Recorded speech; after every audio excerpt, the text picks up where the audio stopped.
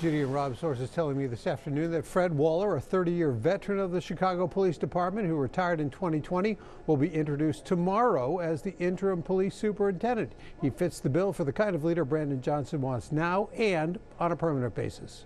So that is top priority, to keep guns off the streets of Chicago. Mayor-elect Brandon Johnson talking to kids at a private school on the west side. Tomorrow he is expected to address another public safety priority, naming an interim police superintendent to replace Eric Carter, who will be retiring from the department May 15th, the day Johnson becomes mayor. Sources confirm the choice is Fred Waller, who talked to me about mentoring young officers back in 2020 as he was about to retire from CPD after 34 years on the job. I always tell these young officers, and I try to encourage them, that you can do good police work in this environment. You can still remain professional in this environment, even though you're being disrespected on a daily basis. Waller retired as chief of operations, the fourth highest ranking member of the department.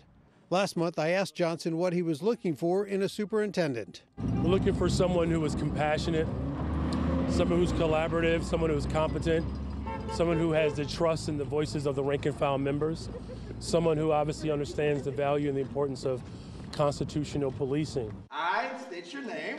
This morning, Police Accountability taking an historic step forward with the new police district council members being sworn into their positions. Among them, Teresa Chandler, who lives in the West Englewood community.